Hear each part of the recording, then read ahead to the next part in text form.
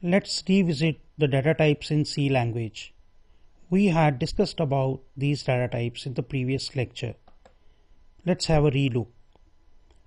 We had talked about various data types like char, which is also called signed char, and it takes up 1 byte in the memory, and I had also mentioned the value ranges. Then we people have got unsigned char, int, which is also called signed int, unsigned int, short, unsigned short, long int, unsigned long int. Then we had seen floating point data types. Floating point data types, basically they are used for the variables which have the requirement of using decimal numbers. So along the course, we people will be using all these data types. Now I am going to tell you about the syntax of using printf and scanf library functions. First, I should tell you syntax means the rule of writing a statement. That means it's a sort of formula. Printf is used to display the output on the screen. It can be the values of variables, and scanf is used to read the values from the user. Of course, in this case, the user will be reading the values, that is, inputting the values from the keyboard. Suppose we have a variable x of int data type and another variable y of float data type. In order to read, that is, input their values from the keyboard, we will issue the scanf statement as follows. Scanf %d%f. See carefully, %d%f they have been enclosed within double inverted commas, followed by a comma, then followed by the names of variables which we want to input. But see carefully, the names of these variables have been preceded with ampersand symbol. Now I should tell you %d%f, these symbols are called format specifiers, and we will talk about format specifiers after a while from now. When this statement will be executed, that is the scanf statement, when this statement would be executed, the cursor will start blinking, prompting the user to input two values. The first value that will be inputted by the user will go to the variable x and second to variable y. Now, if we want to display the values of variables x and y on the output screen, we will use the printf statement in the following manner. Printf %d%f, again these are format specifiers which are supposed to be written within double inverted commas, followed by a comma, then x and y. See, all the statements, barring a few ones, are always terminated with the semicolon. So you can notice another thing. In case of printf, the names of variables are not preceded with ampersand symbols. Now, when this printf statement will be executed, what would happen is the values of the variables x and y, they will be printed on the output screen. Now I am going to show you an example whereby we people will be seeing how to use printf and scanf in a practical program. So you can see the first thing I am doing is I am going to include a header file called stdio.h.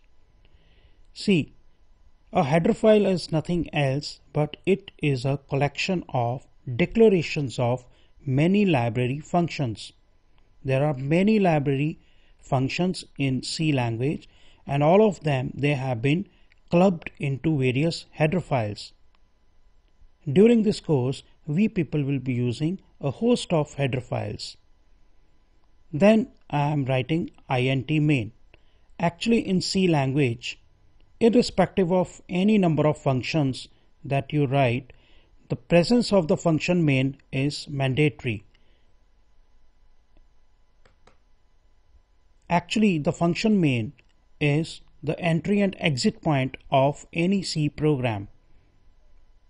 Now, I am going to declare 3 variables, and the syntax of declaring a variable goes like this. First, we are supposed to give data type, be it int or float or whatever data type you want to use for these variables. And at the same time, you can also initialize the values of these variables. Like, I have declared the variable a, and at the same time I have initialized it with the value 100. I have declared the variable b, which also happens to be of int data type, and I have initialized it with the value 900. I have declared the variable c also, but I have not initialized it with any value. All these variables, they have been separated with comma and they belong to the data type int. In the following statement, I have used the statement c is equal to a plus b. Always remember, is equal to is an assignment operator in C language.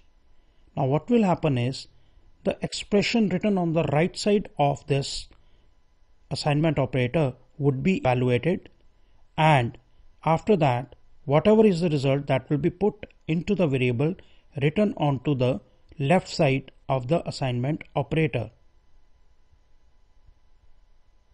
Now I am going to use printf in order to display the value of this variable c.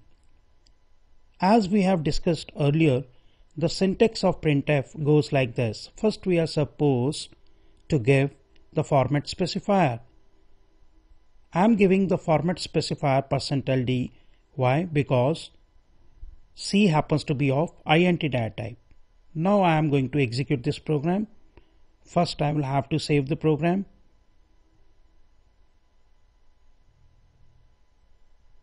You can save it anywhere in the folder of your own choice.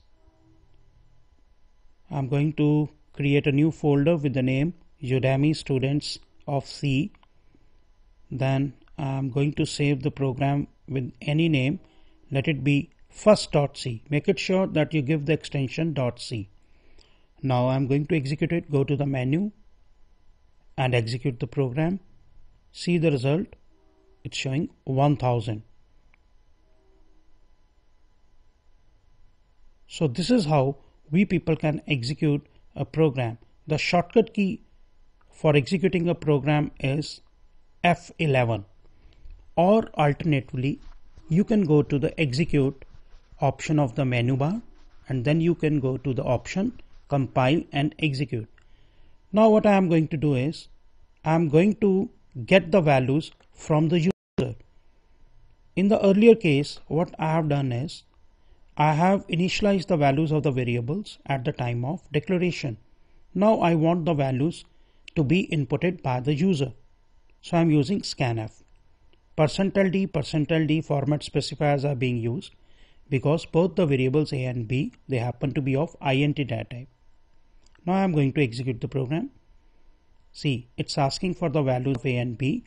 The cursor is blinking twice because of scanf.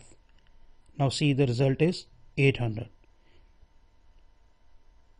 Now you can see in this case the values were not fixed by the programmer, rather the values were given by the user himself. Now see, we people have used format specifiers in case of printf and scanf. Always remember, the format specifiers are dependent upon the data types of the concerned variables. If the data type of the variable is int, we people are supposed to use %d or %i as format specifier. If the data type of the variable happens to be unsigned int, then it's going to be %u, and so on. You can see the list. It's quite simple. In case of char, it's %c. In case of long double, it is %lf. But mind it, L is capital. In case of double, it is %lf, but L is small. So in the next lectures, we people are going to write a lot of sample programs whereby you people will become comfortable with the use of printf and scanf.